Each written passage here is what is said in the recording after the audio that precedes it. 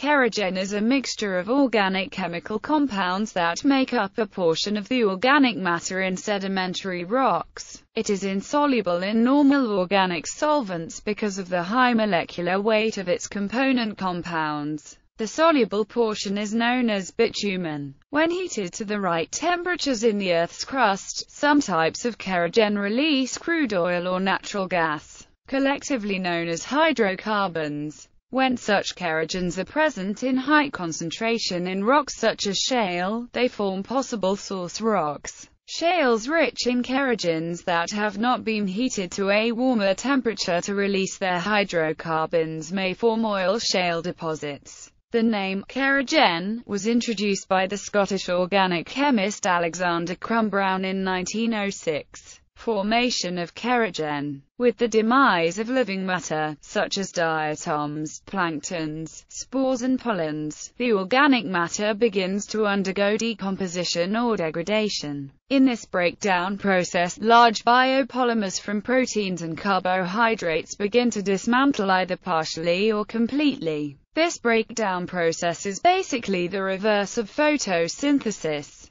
These dismantled components are units that can then polycondense to form polymers. This polymerization usually happens alongside the formation of a mineral component, resulting in a sedimentary rock like kerogen shale. The formation of polymers in this way accounts for the large molecular weights and diverse chemical compositions associated with kerogen. The smallest units are the fulvic acids, the medium units are the humic, and the largest units are the humins. When organic matter is contemporaneously deposited with geologic material, subsequent sedimentation and progressive burial or overburden provides significant pressure and a temperature gradient. When these humic precursors are subjected to sufficient geothermal pressures for sufficient geologic time, they begin to undergo certain specific changes to become kerogen. Such changes are indicative of the maturity stage of a particular kerogen. These changes include loss of hydrogen, oxygen, nitrogen, and sulfur, which leads to loss of other functional groups that further promote isomerization and aromatization, which are associated with increasing depth or burial. Aromatization then allows for neat molecular stacking in sheets, which in turn increases molecular density and vitrinite reflectance properties,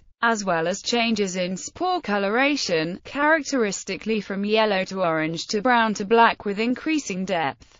Composition. As kerogen is a mixture of organic material, rather than a specific chemical, it cannot be given a chemical formula. Indeed, its chemical composition can vary distinctively from sample to sample. Kerogen from the Green River Formation oil shale deposit of western North America contains elements in the proportions carbon 215. Hydrogen 330, oxygen 12, nitrogen 5, sulfur 1. Types. A Van Creveld diagram is one example of classifying kerogens, where they tend to form groups when the ratios of hydrogen to carbon and oxygen to carbon are compared. Type 1. Sapropellic Type 1 oil shales yield larger amount of volatile or extractable compounds than other types upon pyrolysis. Hence, from the theoretical view, Type 1 kerogen oil shales provide the highest yield of oil and are the most promising deposits in terms of conventional oil retorting containing alginite, amorphous organic matter, cyanobacteria, freshwater algae, and land plant resins. Hydrogen-carbon ratio greater than 1.25.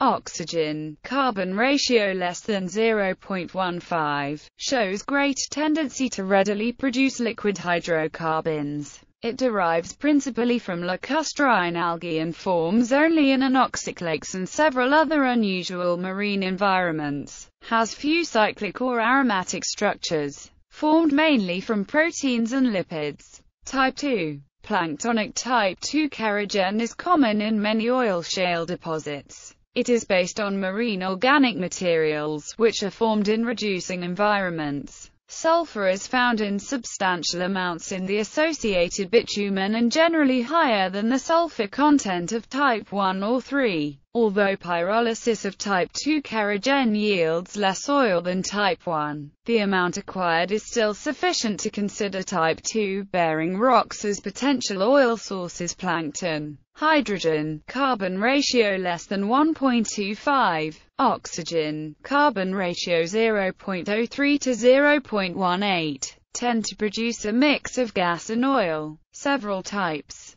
Sporonite, formed from the casings of pollen and spores. Cutinite, formed from terrestrial plant. Cuticle resonite, formed from terrestrial plant resins and animal decomposition resins. Liptonite, formed from terrestrial plant lipids and marine algae. They all have great tendencies to produce petroleum and are all formed from lipids deposited under reducing conditions. Type 2. Sulfurous, similar to type 2 but high in sulfur. Type 3. Humic, land plants. Hydrogen, carbon ratio less than 1. Oxygen, carbon ratio 0.03 to 0.3. Material is thick, resembling wood or coal. Tends to produce coal and gas. Has very low hydrogen because of the extensive ring and aromatic systems. Kerogen type 3 is formed from terrestrial plant matter that is lacking in lipids or waxy matter. It forms from cellulose, the carbohydrate polymer that forms the rigid structure of terrestrial plants. Lignin, a non-carbohydrate polymer formed from phenylpropane units that binds the strings of cellulose together, and terpenes and phenolic compounds in the plant.